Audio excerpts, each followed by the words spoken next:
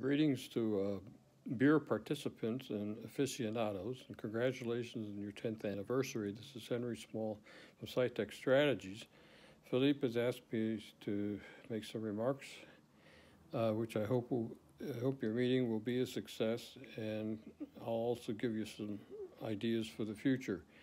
I think this group is at the cutting edge of combining information retrieval with scientometrics and informetrics and bibliometrics, whichever term you like.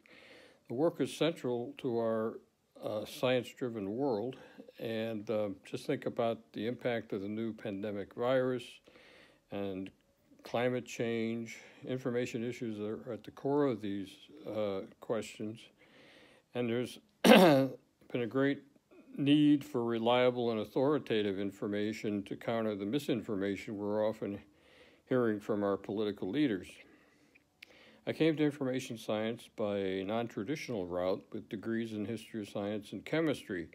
My background influences my selection of problems to work on.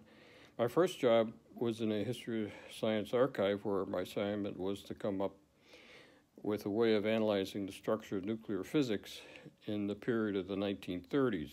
That work was where the idea of co-citation came from, although before I could implement it, I had to get a job with Gene Garfield's Institute for Scientific Information, where I worked for nearly 40 years. With co-citation, I was seeking a method for mapping scientific concepts or ideas.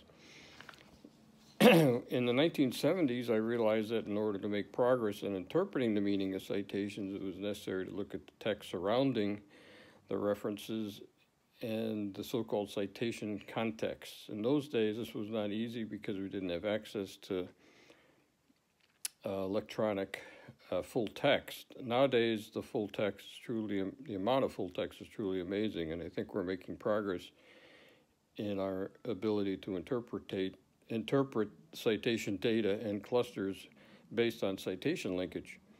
The Beer Group could address other topics relevant to the history and philosophy of science, I think, by combining information retrieval, citation, and text analysis.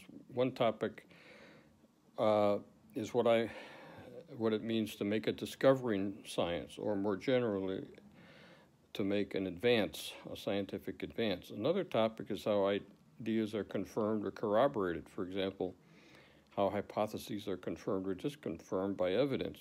We could also tackle the detection of scientific revolutions, which are sudden shifts in the structure of a research area, and also, of course, emerging areas or fields. Case studies can be helpful in this regard. We're currently facing a major health challenge in the form of the COVID-19 virus, and hopefully information scientists and scientometricians will rise to the occasion with analyses of this topic.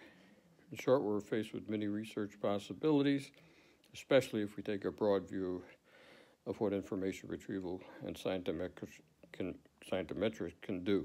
Thanks very much. Bye.